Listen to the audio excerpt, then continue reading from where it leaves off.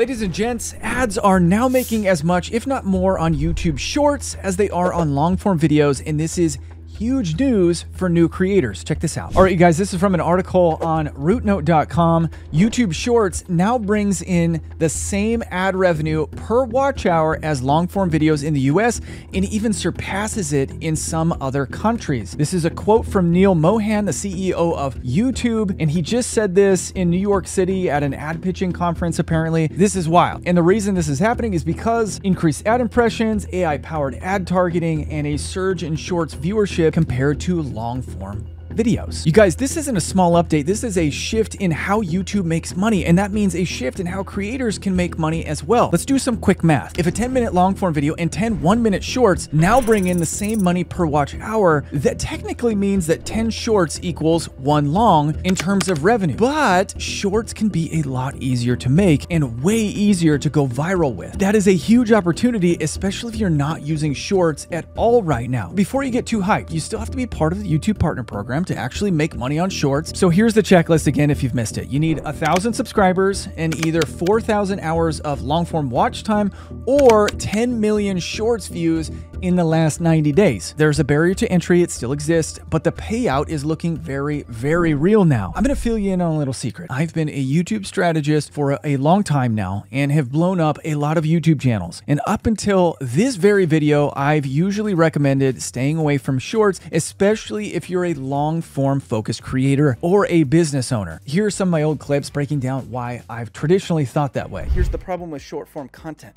There's no money in it, because nobody wants to freaking sit and watch a 15 or 30-second ad in between watching 15 or 30-second videos. Long-form content converts an audience at about 100 to 1 versus short-form content. Now, I've changed my mind on a lot of those ideas, which I'll get into here in a minute, but here's something that I've also said from the beginning. Create long-form content that includes clippable shorts in each of the videos. I like to think of them as segments that you can clip out of your long-form content that will still bring attention back to your long-form content. And I still believe that. Long-form builds the relationship, shorts builds the reach. It's kind of like a dating app. You swipe, you swipe, you swipe, and then when you land on somebody that you like, that you want to take to dinner, then you ask them out. You go to dinner. It's kind of like swipe, swipe, swipe on short-form content. Ooh, I like this creator. Let's watch their long-form content. You're committing more time to that creator because you like the content that they're producing. That's exactly how I've always recommended that you should be thinking about shorts when it comes to long-form content. But the difference now is that both